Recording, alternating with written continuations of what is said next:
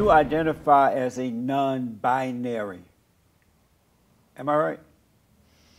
Yeah, you know, that's not something I talk about a lot, but I identify both as non-binary and as female. To me, non-binary just means that I don't subscribe to the gender binary. I think gender is a social construct, and I don't like being confined by stereotypes. So you don't like being confined as a female?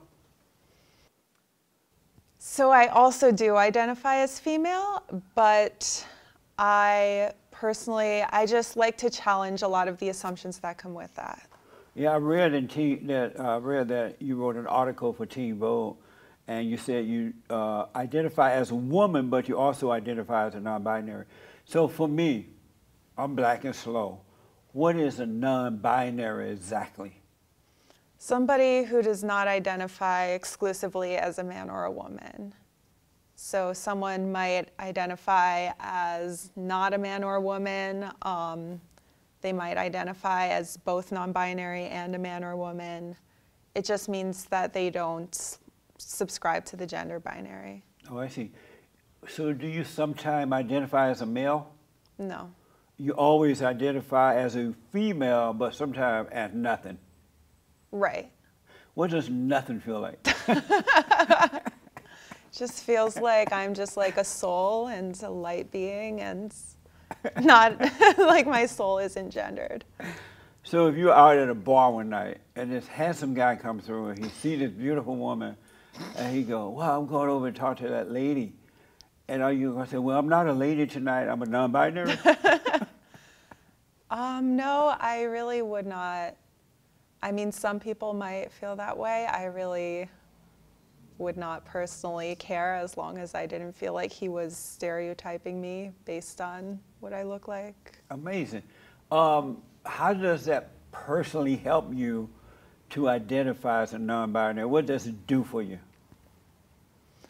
It allows me to feel free to be myself, regardless of what gender roles might dictate. So when you go home to visit your parents sometimes, and they say, here come my daughter.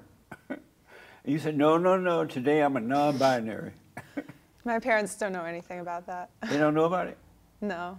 So you would never tell them about it? I don't think they'd get it. What is a woman? I don't know if anyone really knows that. You know, people used to say it meant 2 X chromosomes, but then there's trans people and then there's intersex people. I think ultimately it's someone who identifies as a woman, and it's your choice how you identify. So, for example, there are a lot of males who identify as a woman. Are they really women, or do they just think that they are? But in reality, they are not.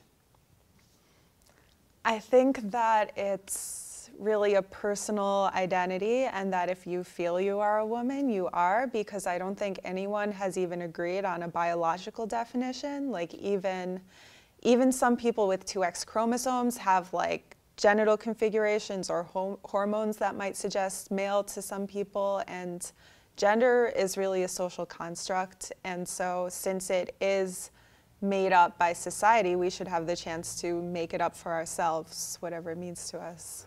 So one other thing about that, because I want to move on, at what point in life did you decide, you know what, I'm going to be a non-binary. I'm just not going to be what the world says I am. At what point in life did you decide that? In college, when I learned what it was.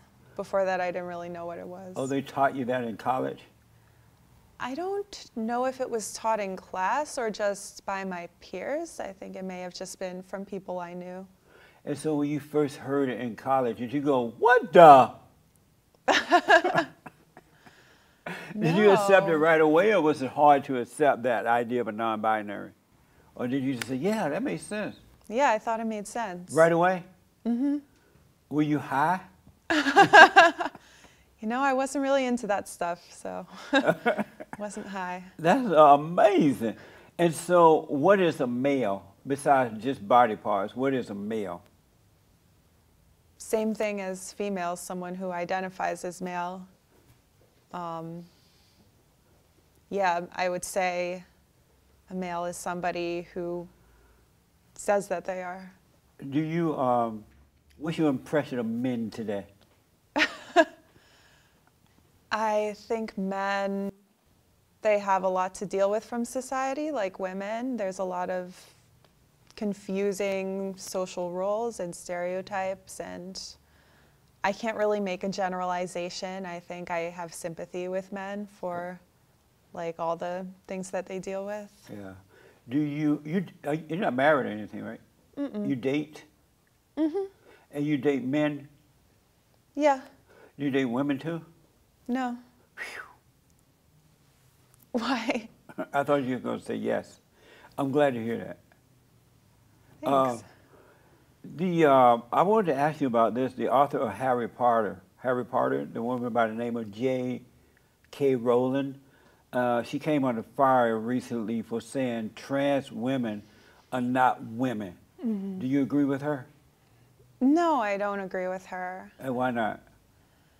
Because, like I said, people get to identify with whatever they choose, and I think trans women have so many disadvantages and discrimination and violence against them that it's really important to include them in feminism, and I think what she says risks sort of excluding them in, you know, the fight that includes cis women, and I think it should include all women. Does she deserve to be canceled because she said that? That's her opinion? What do you mean by canceled? They're trying to get rid of her books. They don't recognize, you know, she was very popular. Mm-hmm. But when she said that, they wanted to turn off her books. They don't want to interview her. She's like, not accepted anymore, for the most part. Should she be treated that way? That's tough, because I think it depends. I think people should challenge her and talk to her about what she said, and I don't necessarily think people should stop reading her books. I think that's sort of a separate entity, and people can get things out of that and other work she does. But I think... Does she have a right to have her own opinion and express those opinions without punishment? Well, no. It depends what you mean by punishment. Like, she should not be arrested, obviously, but without, like, criticism, I would say no. Well, they can criticize her, but not cancel her out, not cancel her, prevent her from doing interviews and to being on the internet and things like that. Should she be punished in that way, or those ways? I think that's really up to the individual. Like, if somebody feels offended by that and does not want to interview her because of that and wants to more promote people who are saying more positive things about trans women, I think that's a valid decision. If somebody does want to interview her about something, I think that's also a valid decision. Does she have a right to the freedom of speech? Of course. And do you agree with the cancel culture today? They only want one point of view. No one is allowed to disagree. Do you agree with that? I think that it can get too harsh sometimes, and I think it's more productive to see each other with compassion and try to understand where each other's coming from. Yeah, I agree. Yeah, I mean, I do think people should be educated about why certain views are problematic, but I do think that could be done in a way that is less automatically just attacking.